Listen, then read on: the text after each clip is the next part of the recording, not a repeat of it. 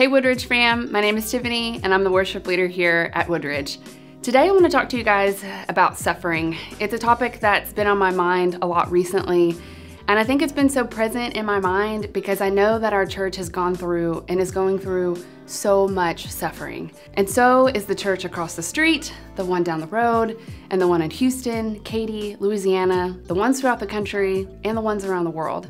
Suffering is present everywhere, and it's heavy. If I think back in time where so much suffering seemed so prevalent was when we experienced the floods a few years ago. There was so much destruction and loss. Then we quickly entered COVID times dealing with isolation, skyrocketed statistics of depression, anxiety, and loneliness, moving on to countless terminal diagnoses within our congregation where health and wellness hung in the unknown, affecting the daily functioning of life and pulling on emotions. So what do we do with all this suffering?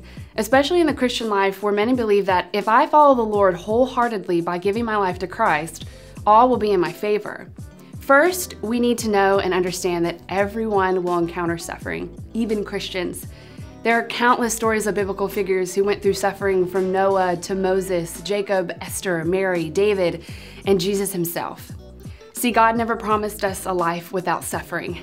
In fact, because Jesus suffered on the cross, because the Christians in the Bible faced trials and suffered, we know that we too will face trials of many kind and experience suffering.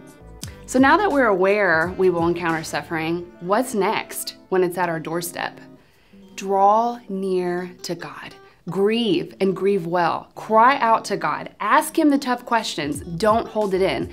You may be thinking, what in the world, Tiffany? I can't be mad at God and ask Him why and cry to Him. And I'm here to tell you, yes, you can. In fact, this is better because you are running to God instead of from God. Another thing we can do is respond to pain and suffering with worship. Shift your mindset and actively engage with God through worship, whether that's listening to worship music, reading the Bible, praying by yourself, praying with a friend, talking to your pastor or Bible study leader. Now let me be clear, when we shift our mindset from worry to worship, we aren't denying what the reality of our situation is, but we are choosing to redirect our focus and our posture, which allows us to draw near to God. Lastly, don't lose hope. I know this can be so difficult to do, especially in the midst of suffering when there seems to be no end in sight. But keep holding on to hope. Keep your eyes set on God and know that eternity is coming because Jesus conquered the grave and defeated death.